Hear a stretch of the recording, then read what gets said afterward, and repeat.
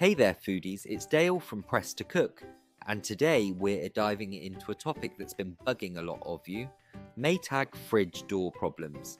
But before we get into the nitty gritty, don't forget to smash that like button and subscribe to stay updated on all things kitchen hacks, appliance tips and delicious recipes. Alright, let's get started. So you've got a Maytag fridge and the door just isn't cooperating. Maybe it's not closing properly, or perhaps it's making some weird noises. Whatever the issue, I'm here to help you figure it out and fix it. First off, let's talk about the common causes of these door problems. One of the main culprits is a faulty door gasket.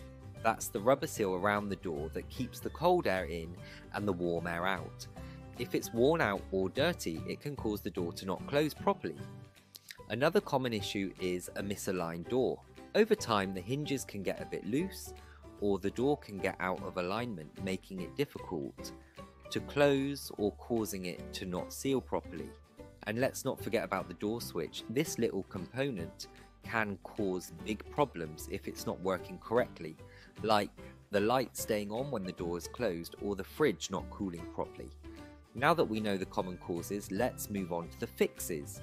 First up, the door gasket. If yours is dirty, give it a good clean with some warm soapy water. If it's worn out, you'll need to replace it. Don't worry, it's not as hard as it sounds. You just need to order a new gasket specifically for your Maytag model, remove the old one and snap the new one into place. Next, let's tackle that misaligned door. Most of the time you can fix this by simply tightening the hinges. Grab a screwdriver and check the screws on the top and bottom hinges. If they're loose, tighten them up. If that doesn't solve the problem, you might need to adjust the door itself. Most Maytag fridges have adjustable hinges, so you can tweak the door until it's perfectly aligned. And finally, the door switch. This one's a bit trickier, but not impossible. First, locate the switch. It's usually a small plastic piece located near the top or bottom of the door frame. Press it in and out a few times to see if it's sticking. If it is, a little bit of WD-40 can do wonders.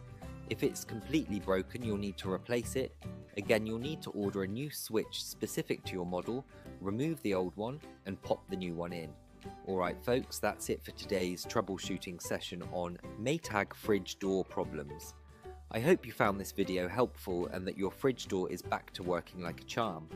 If you have any other questions or need further assistance, drop a comment below and I'll do my best to help you out. Don't forget to like this video, subscribe to Press to Cook, and hit that notification bell so you never miss an update. Happy cooking, and see you next time.